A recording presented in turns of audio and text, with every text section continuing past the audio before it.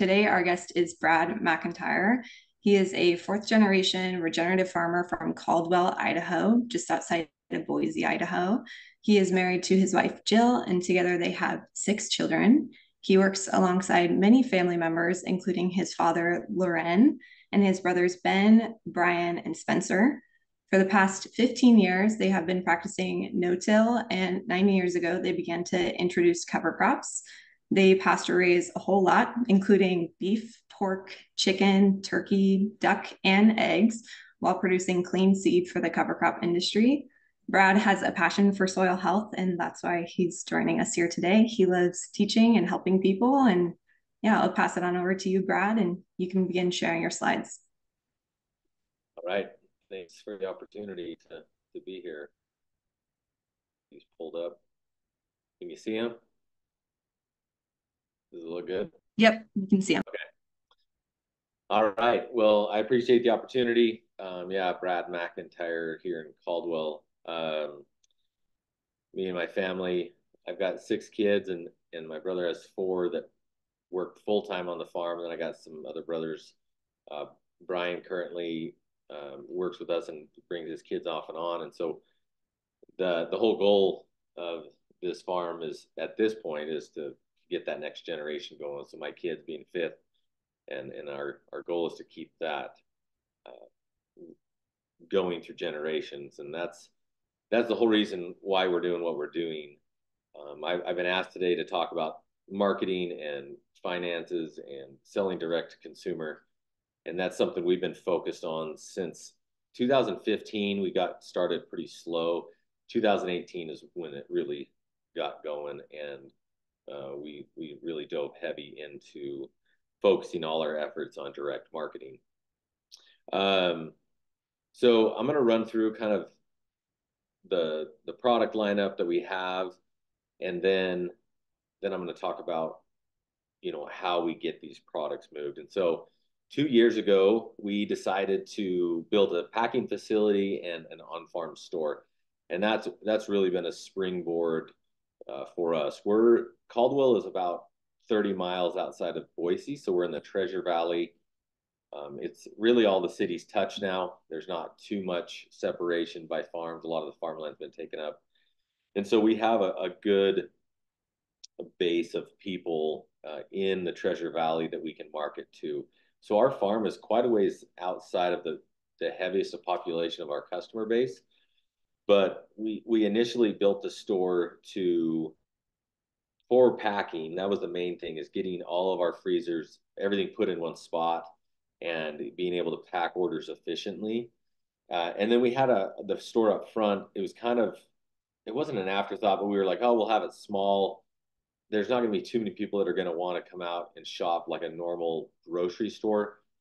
But when they're here picking up an order, if they want to pick up a few other things, a few random, people will stop in. That's what, we kind of built it for. Well, we had our opening day, and it blew our minds how many people showed up on opening day. And then it just continued. And we've had continued growth on the on-farm store. And so we ended up expanding it a little bit, making it a little bit bigger, and putting more freezers and fridges in. We still have a little bit more that we want to do there. So the on-farm store has been a big thing for us. Like I said, June was 2 years that we've had it open. But that's the hub of our business now, is all in this on-farm store, where everyone can come and pick up their stuff. And so a few other pictures of that, but we have shipping containers that are freezers outside of the building. That's where we store everything. We have three of those to keep the poultry, pork, and beef all separated. And that's been a big blessing for us here on the farm. So we do grass finished beef, 100% all the way through. We used to have a cow-calf herd. We've actually sold the cows off and partnered with a couple different ranches to provide 6 to 8 weights on the farm whenever they get weaned, some in the fall and the spring. So we bring them in and we do all the pasturing here. We also, in the off season, in the fall, in the winter, we do cover crops, grazing. You'll see some weird horned ones in there. That is just my brother's ornament. We call them pasture ornaments. He was gonna get rides on them, but the horns are big enough on those Watusis that I think they'll hurt people. So that idea has been scrapped, and now we actually use them as our leaders in the new groups. We now have a heifer group and a steer group, and so they get separated, and one stays with the steers and heifers, and then they teach the new group on how to come through the fence and get moved easy. So that's been a big blessing that way. So we sell the beef. Pigs have their own little section that we have them in, but we rotate them daily on pasture, and then they're on their own acreage. That way, they were just too destructive for me in the fields, and in my paradigm, I wanted to control the destruction, and I didn't want to I didn't want to have them on every acre.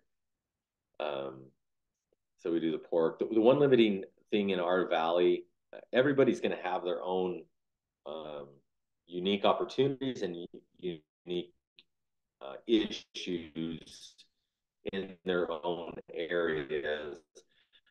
One of those issues we have is through our USDA processing, we don't have any local, that kind of stuff that you really need to move the pork through. We don't have that ability. So we struggle getting bacon made. We send it to Oregon and Washington, and we still struggle with some of that. And so that's an issue we have. We're working on that, but it's an issue we have. Sophie, I see that I had a connection warning. Do you want me to stop my video and just share the screen? Yeah, I you can think, try that. yeah, I think you sound pretty good now. It was maybe just a little bit of a rough patch, so I'd say keep going. Brad, if you just want to Okay. go back, I feel like people have questions on this. You started talking about your USDA inspection on bacon. What exactly is it that is prohibiting you from being able to offer that product? They don't have, and you can blur it in if I am not coming through clear, so we can get it corrected. But they don't have it inspected USDA. They'll do bacon at that facility and ham, but it's all a state inspection, so I can't sell it on the individual cut to each consumer. So if they get a pig butchered there hanging, they can get bacon, but I can't take that package back and sell it. So like we sell raw belly. It's cut up like bacon, but it's just raw, nothing done to it. And then people have to do their own stuff to it. And so it really limits us on belly, which is like the main thing. So that's one of our next goals is to get USDA cure in our own facility and be able to take those bellies, make bacon and ham and get that to the people. But that is the one limiting thing that we struggle with. Does that answer your question? Yeah, definitely. Thank you. I'm gonna I'm gonna just a second back out here because I'm struggling to hear you.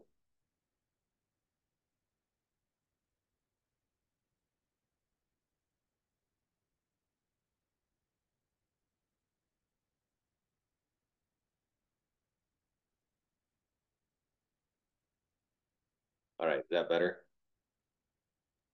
Yeah, you sound pretty good. We'll let you know if there's any issues. All right. So we built these movable coops. They hold about 1,000 birds. This is how we do our laying hens. So they travel behind the cattle, and we move them. A lot of our land on some spots is sloped, and so we have them in as many areas as we can without breaking eggs. That is an issue. But we move them, 3 to 4 days behind the cattle, trying to clean up fly pressure, larvae, and they do a pretty good job of moving those pats around and getting them to dry out. The one thing we do struggle with is dung beetles.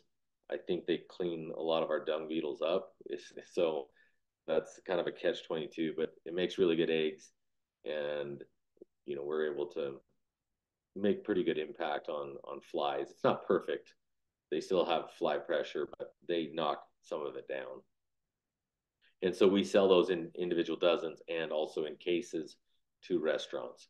So individual dozens to people and also in retail where they can be resold and then to the restaurants.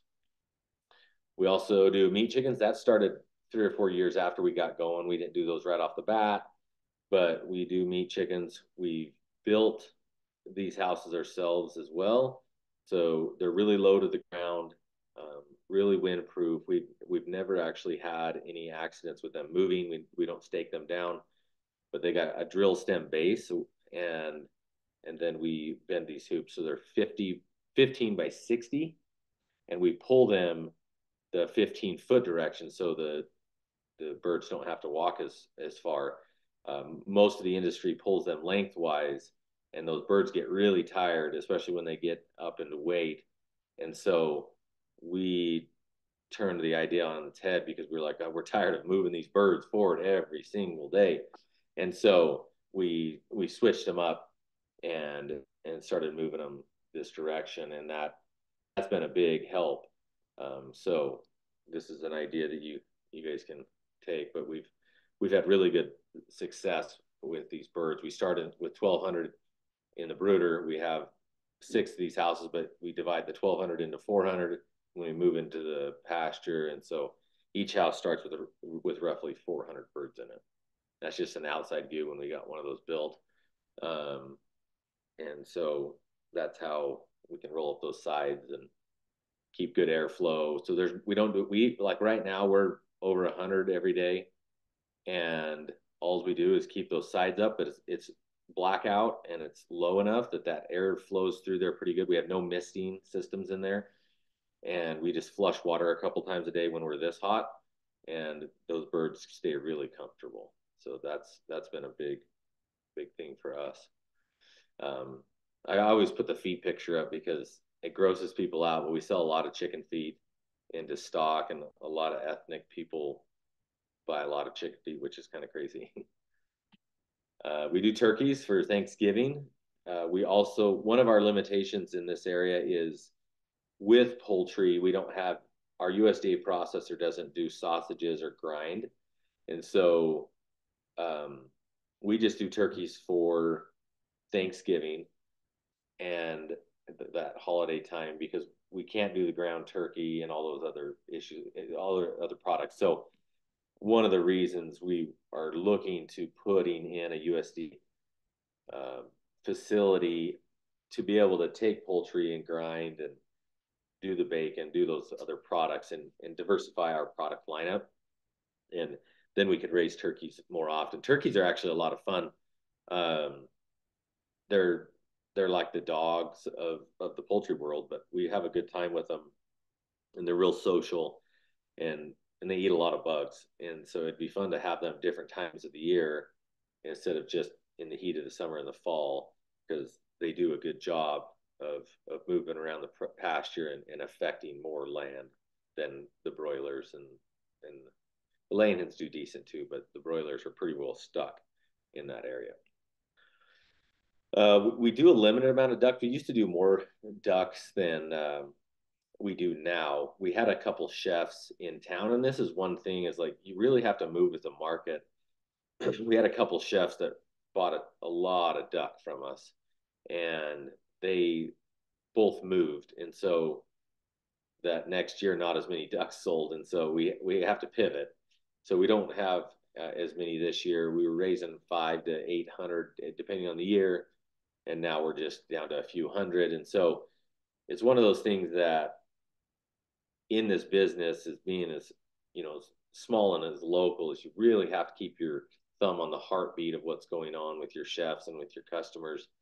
And this is one we've had to change, just knowing that the local people buying at the store don't buy that many whole ducks and cut ups, and so the chefs were the big buyers for those, and so we just kind of have to move around with what is needed and wanted in our area.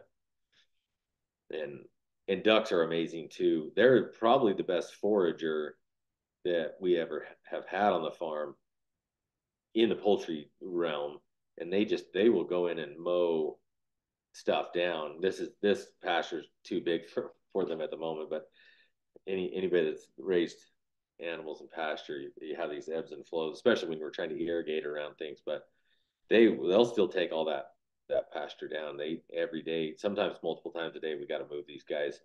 because they're just taking so much down. So part of having the animals and having the on-farm store, we do a lot of agritourism. Yesterday we gave 2 tours, personal tours on the farm. We keep that open because agritourism is really important to us when we're bringing these customers out. We want to teach them why ag is important, why the way we raise the animals is important to them, how it matters to their health and to the health of the animal. And so we try to make a lot of opportunities for customers to come to the farm, to see the animals, to get close to them, touch them, do all these things. And, you know, some people have biosecurity concerns. We would rather have the customer on the farm getting inoculated with ag and all that biology than trying to keep it sterile and keep them out. We just find a lot of good that comes from keeping those customers on the farm and learning rather than keeping them away and being scared of it. So agritourism is vital to what we do and why we do it.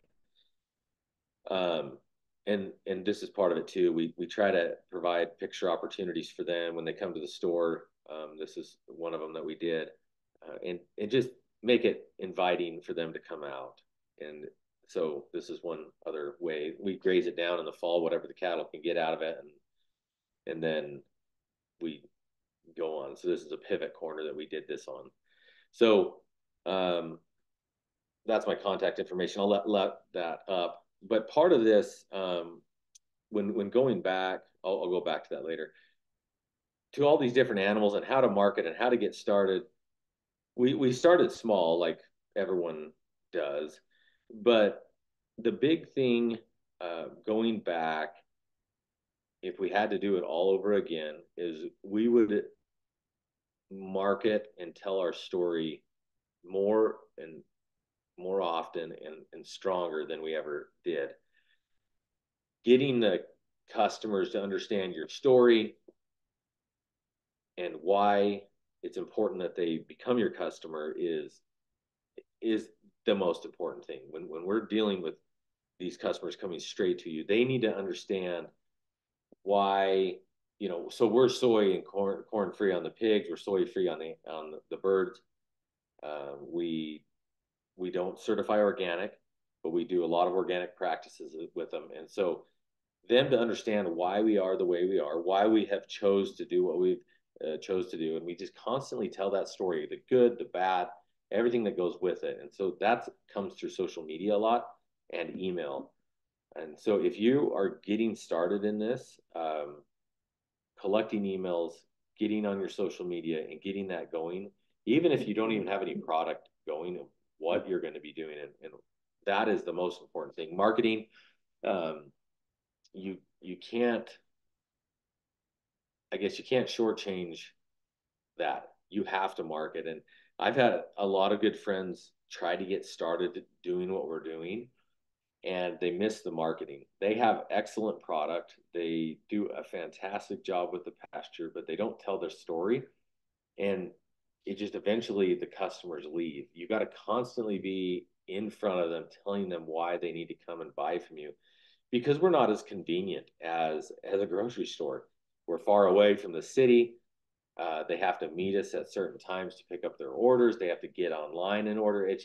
It's more work for them. And so we have to constantly remind them why they need to come support us and why it's important that they help this little niche of agriculture. So that's the number one thing. Even with us as we went down the road as far as we can, as far as we have, if we send out an email, we see an uptick in orders. I mean, it's clockwork. And so it's really important to focus on this part of the farm.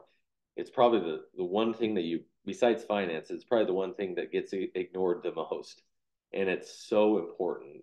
Finances and marketing. If you want to sell meat direct to the customer, you better figure out how to do it, or you better figure out somebody on the farm or hire somebody that will do it. I will tell you that the farms that are most successful, the marketing story is coming from a family member or somebody really connected right there to the farm. That story needs to be told.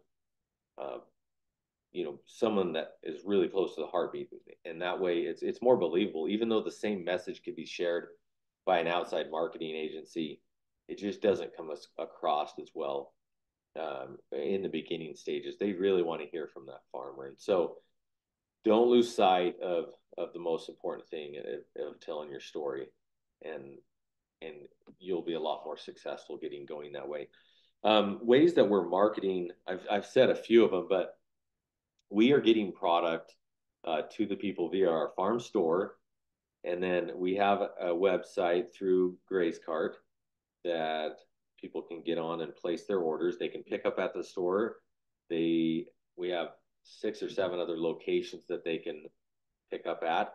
And those are specified times during the month that we will meet people there, that they will have their order ready. They just meet within a half an hour window. We offload the product to them, and away they go, and away we go. So, and then we also do home delivery. And so once a week, we actually have a local kid that will come and pick up all those orders around 2, 3 in the morning. He goes out throughout the Boise Valley and delivers those. They have coolers on their doorstep that he offloads the product into. And then that way, when the people wake up in the morning, they can put their product right in the freezer before they go to work. And we have very little issues doing it that way. When we deliver during the day, their product would get hot and spoil. And so early morning has been the best thing for us on home delivery. We have everything in freezer bags. And if they don't have a cooler on their porch, we will leave the freezer bag, and then we will charge them for that freezer bag. When they return it, they get the credit back. And that way we don't start losing bags, but we just load his car full of these freezer bags with their names on them, and we get it to him through the home delivery. That's been our currently, besides the farm store, that's been our fastest growing sector, is that home delivery. People are all about convenience. And after a few times shopping at the store, we see them transition to home delivery. They'll still come out here and there to the store, but they want that convenience of just getting it right at the house. And so home delivery, we're actually getting ready to add another day to the week. And so he doesn't have a bigger vehicle. So we'll just do another day, and then he'll get it done. That we pay him by the drop, and it works out really well. So home delivery is been a good thing because of that convenience factor.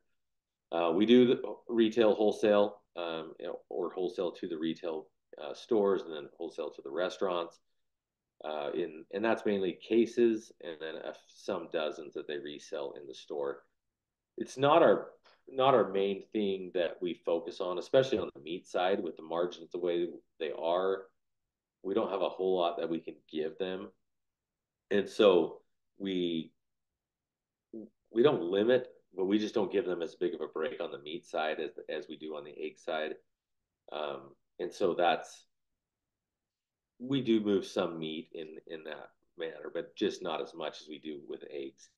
So, and it's not something we want to focus on either. We really want to focus on that individual consumer.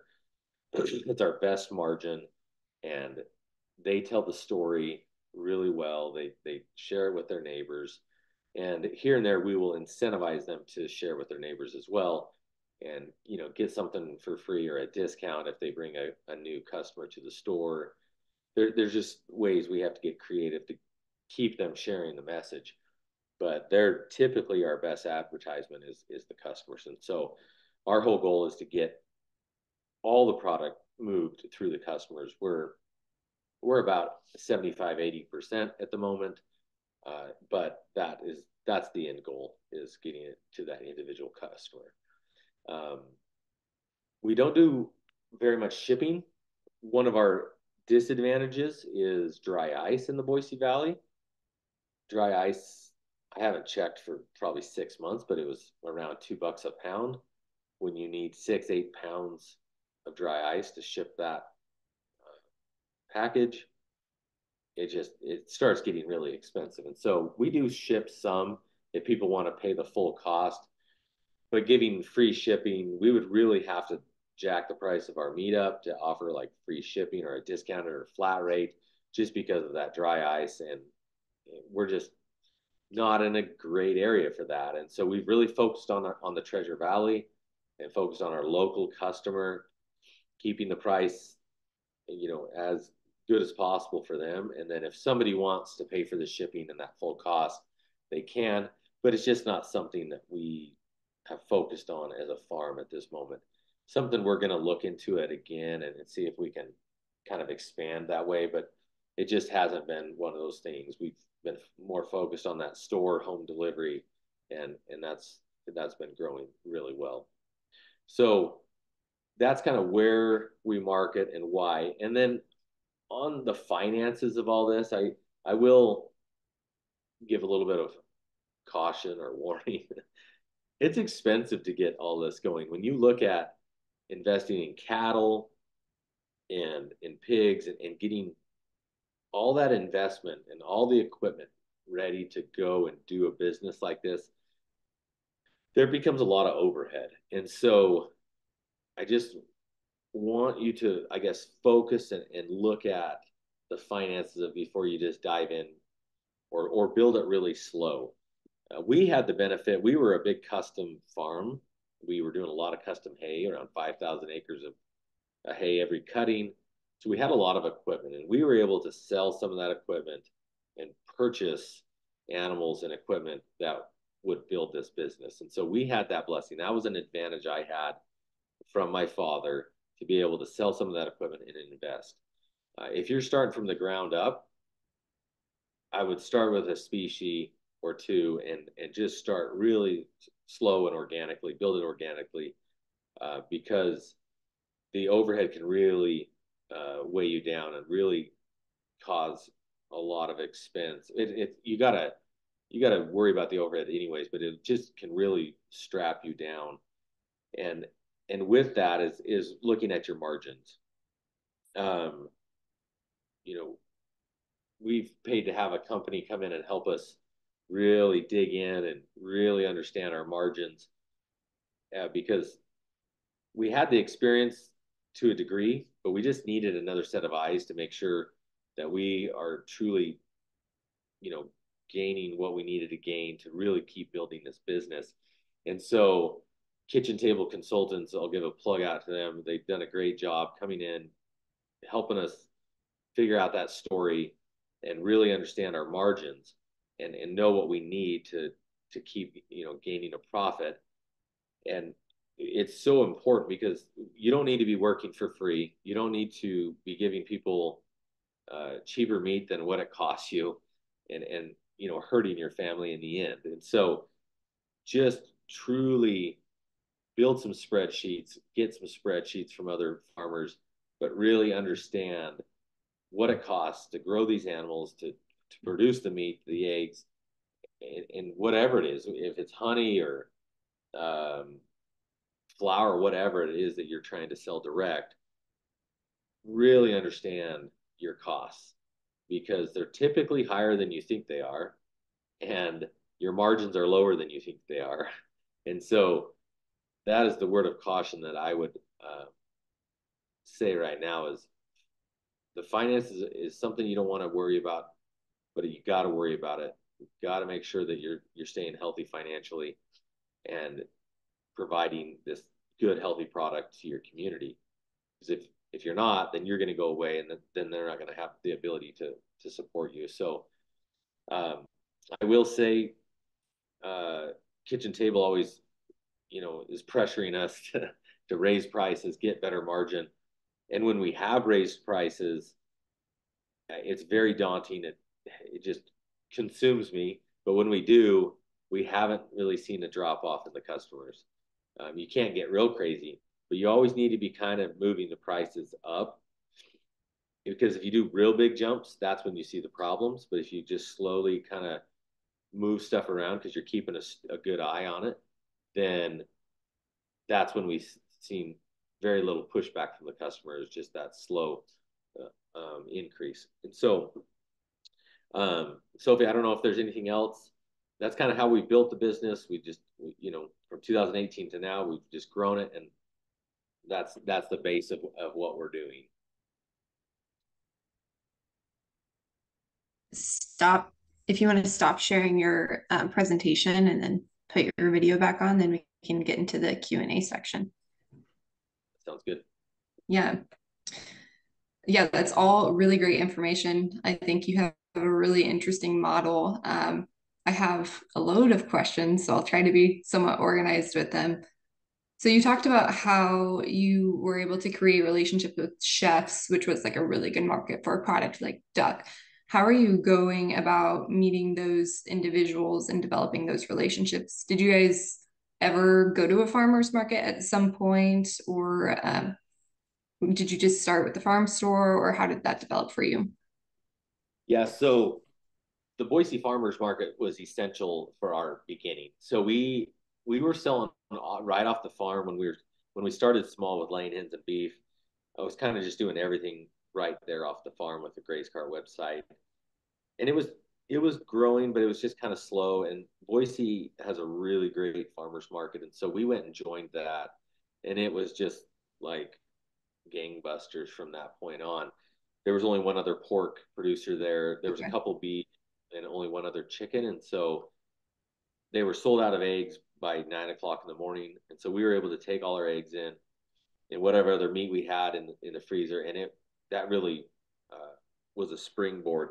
What really also propelled us is when COVID hit, the market was just starting again for the year, and COVID hit, and so as everyone knows, everything went online. Well, we were the only meat producer at the market that had an online presence. Mm-hmm. And so those customers from the market, before the market ended up starting an online store, but it took them a month to get going. And so when people would call the market and say, "Hey, where can I go buy meat?" They would just throw them to our website because we were the only ones that had a website going. And so that was a huge boon in our business was COVID. That sounds bad, but COVID, I mean, within weeks, we were almost sold out of everything. They just, like a stampede. And so COVID was a real big uptick in our business. And then we've been able to just maintain those customers and keep them going. Mm-hmm. We're currently not at the farmers market as of today. We still are participating in their online section, but we don't physically go to the market. It took Boise quite a while to open up. It was a year and a half, 2 years. And so we just didn't go back. We had our on-farm store that was being built. And so we just focused all in on that. And so we still do the online through them, but that was a big blessing. Farmers markets are, I call it a necessary evil. They're a lot of work. Mm-hmm.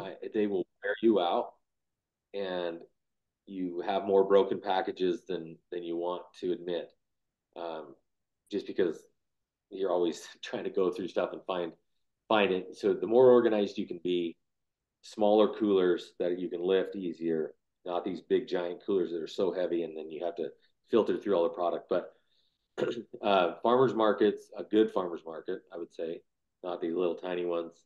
You'll spend a lot of time and not get a lot back. But if you can get into a real good market, it's a great marketing tool. And so I have to admit that Boise Farmers Market really did help us.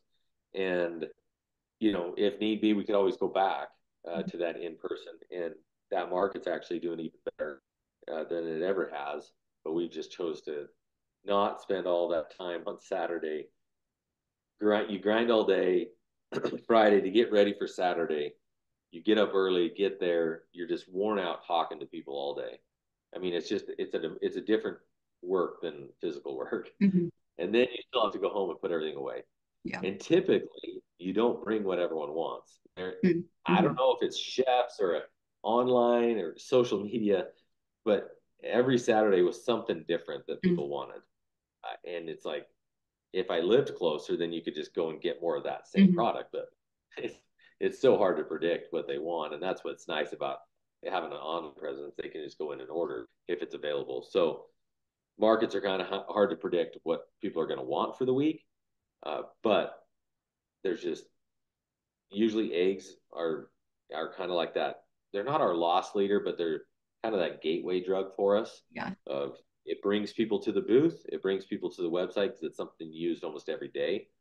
And so having those eggs, it's one of the most labor intensive parts of the farm, but we keep it around because it's that gateway drug. Yeah, it seems to be that way for many diversified farms. Yeah. And so eggs is something we'll keep around even though it causes the most work. Yeah. So with the chickens and the turkeys, I know some people have concerns about disease spread between those two species. Have you seen anything like that? Are you doing anything specific to prevent that? Yeah, so we use a separate brooder and we use a separate pasture for the turkeys. Okay. So we, about 2 years in, we kept them mixed, not even focused on it. And we got blackhead in our turkeys. And so we ended up, when we first got blackhead, we ended up joining the American Pastured Poultry Producers Association. They call it APPA, but APPPA. Yeah, they're a great resource. There's so much knowledge there. They have a fantastic conference. I think one of the best conferences I've been to is the APPPA conference. And we were able to go there and really start figuring out, oh crap, we're screwing up a lot of things. And so now we do keep them separate. We have a lot of native birds. They carry the blackhead with them. And so it spreads into the turkeys anyways, but it's a slower process. The other thing we work with Fertrell, and we actually have a mix. It's an organic mix of like cayenne pepper and some clay. There's a few other things in it that we keep the turkeys have access to in their feed.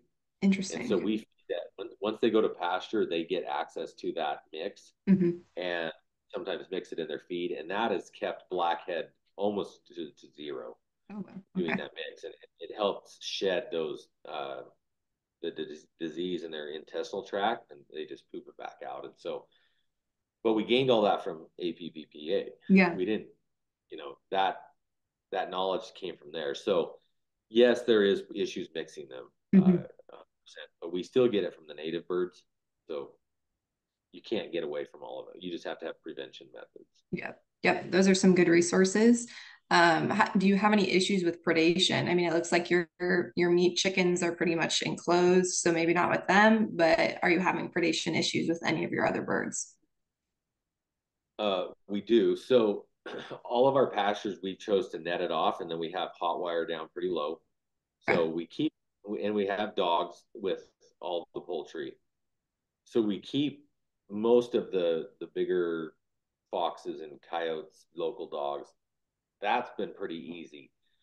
Where we run into problems is our biggest problem is owls and hawks. The not barn owls, but it's the great horned owl that we have out here. So our lane hens get locked up every night. We don't do any netting besides the outside border, and then our lane hens get locked up at night. The turkeys get locked up at night, and then the broilers are already in their enclosure. We've had a few weasels get into the broilers, but pretty minimal. We're able to find those. We have some skunks that get into the lane hens at night, and we've kind of fixed that. But the aerial is our biggest problem now. And when it comes into the fall, when they're migrating, it's just sometimes we just have to go in early. I mean, it's so bad. We're in a protected zone, a birds of prey zone, and so a lot of it is they're trying to build it, and so we're in a pretty heavy hawk area, and it just gets to the point we could have up to 50 hawks in the fall circling those lane hens, and so when it gets to that point, we just have to go in because the dogs, we haven't got any dogs that will go after the hawks. They just let it happen, and I don't know. I wish they would do it different, but I haven't got a good dog to do that yet. And so then we just move into our winter house. Yeah. But the turkeys get big enough. We don't have a problem with aerial predators in the fall. But that's how we've managed the predation. Okay. Gotcha. And then bouncing back to marketing quick, I'm just curious, you said it's really important to collect emails. I definitely agree with that. How are you going about collecting emails from customers? Our website, we just have a prompt that comes up if they're new to the website, that it'll collect their email that way if they put it in. At the market, we just actually had papers, and every person we checked out, we just said, "Hey, are you on our email list?" Mm-hmm. And if not, then they would put it down. And we were just very vigilant about asking about that email list. And Mm-hmm. anytime I'm out in the public and talking about it, I'll try to collect their email. Mm-hmm. Hey, give me your email, text it to me, whatever, and we'll put you on that list, because sales are directly tied to the email. I mean, Yeah. it just works. And so we're just really conscious about asking, and people are most of the time very willing. Mm-hmm. And very, very few people cancel off the list. It's just the list just keeps building. And so, yeah, that's awesome. And then you guys send a newsletter, or maybe you're selling sales promotions or sending sales promotion emails. Every week we send at least one email. Okay. And then if we have, sales promotions, we'll do that midweek. Mm-hmm. But every Sunday morning we send an email out to that main list, and then we have a drip that it kind of customer, like when somebody signs up every couple of days they get emails. So we've done the drip thing, Mm-hmm. and just kind of that customer, building that relationship, telling the story of who we are and all that. So we didn't have that in the beginning, but we have that now. Mm-hmm. And Yeah. so that seems to help.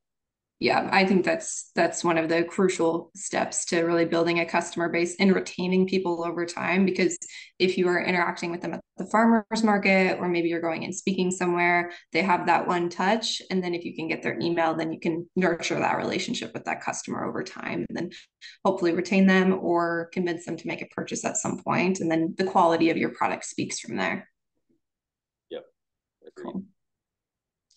Cool. All right. Well, I'll take a couple questions from the audience. So, Barry Dunkel from Bull, Idaho is asking, so you've had multiple years of no-till on the pasture. Have you ever used a petrometer to test for soil compaction? If so, what has been your experience? He's also asking if you've ever used a field aerator to address that same potential issue. I know, Barry. Barry, how's it going? Yeah, I actually carry a soil penetrometer everywhere I go.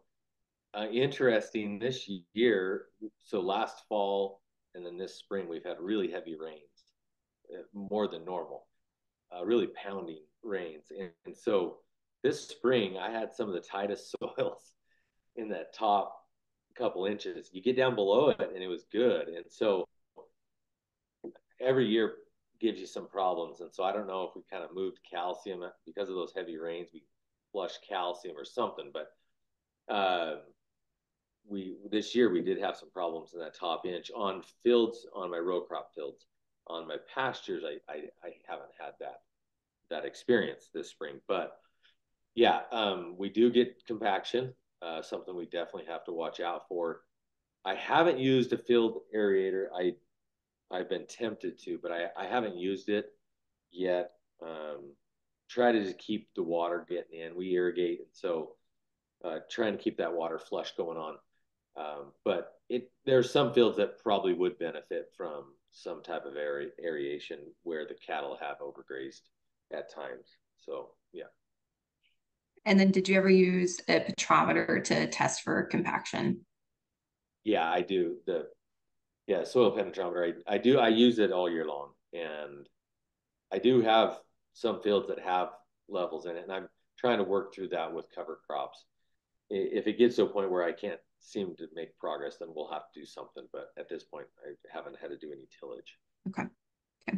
And then Barry's also asking how you maintain species diversity in your pastures, and then kind of give an example of what the ideal species diversity looks like for you. That's it's kind of changed over the years. I'm my main pasture. I'm actually we took it out and put a cover crop and some corn in it and just kind of renewing it because in my area at least, over time the pasture tries to go back to fescue, a native fescue of some sort. And so even though we're moving them frequently, it's just over time that seed bank takes over. I really like chicory and plantain, um, clovers, diversity of grasses, um, but all those seem to only last so long, and then we're having to reseed. I I have success frost seeding clover. I drill it anytime I'm drilling anywhere in my pastures. I'm always throwing a little chicory and plantain in, and you get it in pockets, but it is hard. That question is what he's asking is very hard. Without doing a full reset on the pasture, it is hard to get those other species back in and keep maintaining that diversity. It wants to just go back to grass, and and so it is a struggle. If other people have any ideas, without just taking the grass all the way out, it seems to try to get back to more grass in my area. Mm-hmm.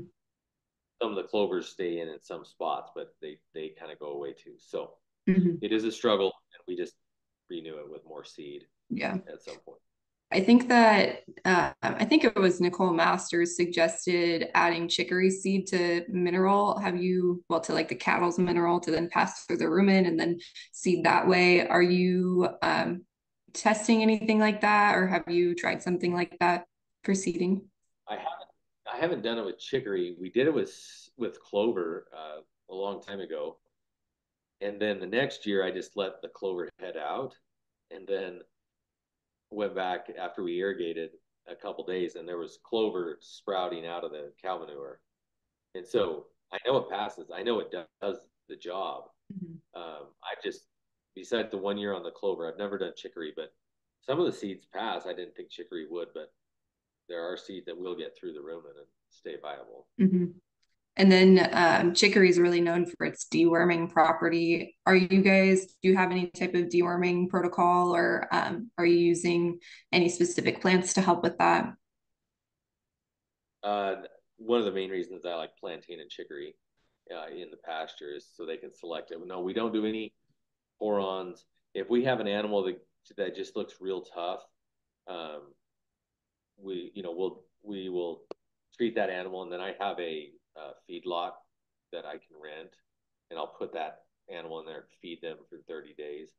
I don't want any of that getting on my land because I'm really trying to build my dung beetle population, but it's been slow, Mm-hmm. and so I'm sure my chickens are harming me more than anything. But so if that animal does get real rough, we'll put them out, and then we'll ear tag them separately. But animal welfare is definitely important. I don't want something that's just got a bunch of issues. But the other reasons why we try to graze high and keep away from a lot of that stuff. But I won't allow any of that to get to the pasture. Mm-hmm. Okay. So then another person is asking about how many head of cattle or pounds of beef are you currently selling direct to consumer? And the same question for pork, and I'm sure people would be interested to learn about birds as well.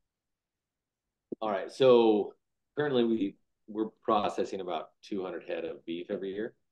I'm on a meeting right now. Just set it on the counter. Sorry. So we do 200 head of beef, 300 head of hogs.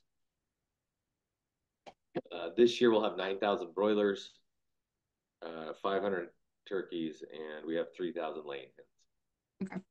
Okay. So, and then I know you're not able to do sausages or any of those types of products, but are you doing individual cuts for the birds, or are you doing whole birds? So we do holes, and they will cut up the birds into different breasts, leg quarters, all those different things. We can't do grind. That's our only limitation on poultry. On the beef and pork, we do sausage. They do grind in the sausage. We just can't do the cured products of bacon and ham.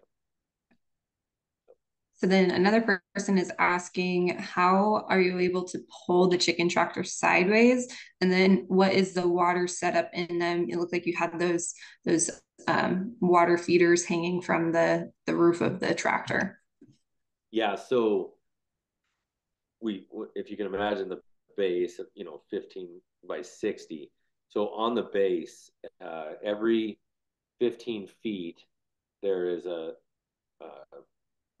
runner, call it, that is on the ground. That's what gets pulled, and then we have a cable that goes to every one of the runners on the ground. And so when we pull, every one of the runners has an equal pull coming from it. And then the outside base that the hoops are connected to just sit on those runners. Okay. And then it just pulls forward inside on all the runners. And then around the whole edge, we take belting, like an 8-inch wide belting, and put that on there, because the first house we didn't do that with, and it sucks chickens' legs in. That round, we use 2 3/8 pipe, and that round pipe just going right beside that chicken walking, if it catches a toe, it'll just pull the whole body under. It's crazy. So we put that belting so it kind of keeps them from getting close to the pipe, and then it also is a deterrent on the outside from predators trying to get in. So that's awesome. That's a good tip. I've moved chicken tractors before, and we have to go in with like maracas and shake them and keep them away from the edges so they don't get run over. So that's a good tip. Yeah. One other thing with that is we use a winch on a pickup that's like a Bluetooth type winch, and so one person can move them. So chickens hate flags, like cattle flags, more than like the rattles. And so we just walk on the outside. We don't even go in the house. And we use that Bluetooth winch, and we move it forward, and we walk down those edges, keeping them off the back wall. Because the back wall will still suck them under if they stay there long enough. And so we just move them out that way and just keep it moving forward. Awesome. Another person is asking, how many acres approximately do you have devoted to the farm to consumer enterprise? In season, it's 200 okay. acres. And then in the fall, we'll move those cattle onto our cover crops, on the cash crop acres. Okay. That sounds good. Well, we're getting close to the end here. One of the themes that we have of our soil health resource guide this year is talking about legacy. It sounds like this land has been in your family for 4 generations, your kids now being the 5th generation, and you've gone through kind of a massive transition of being more of a custom hay operation, transitioning to now like a direct-to-consumer diversified animal operation. What does that mean for your family's legacy and the type of operation that you're then passing on to your children? Hopefully it's a good thing. It's definitely a lot more hands-on physical work than what it was before. I mean, it was a lot of hours before, but it was a lot of just driving tractor. And so I know some of the kids, it doesn't meet what they want, right? They would rather be in a tractor. Some of them love the animals. But still being a bigger farm, we farm around 1,000 acres still. They get a little bit of both. And so, my hope and dream is that a couple of them want to continue it on. I have a couple boys that have voiced a desire to keep it moving. But just having, the legacy is important. But what brings me some of the most joy is on those days when the customers come to the farm, my children really get into that, and they will go and they will tell the story direct to that customer. And having a little 8-10-year-old kid tell that customer why it's important that they're there at the farm, that is when it's full circle for me, and hopefully for my dad as well. And he loves telling the story too. He'll do the tractor rides all day. He loves that. But just seeing those kids get engaged and understand why it's important to soil, why it's important to their health, and how that all affects. I mean, it just brings me a lot of joy, and that is what is the full circle for me. Yeah, that's awesome. Well, Well, thank you everyone so much for joining today. This was a great presentation, Brad. Thank you for taking the time, and you shared your contact information so people can go back and look at that and reach out if they have any questions, or if they're in your area, sounds like they can come visit the farm as well. So that's great. Always open. Yep.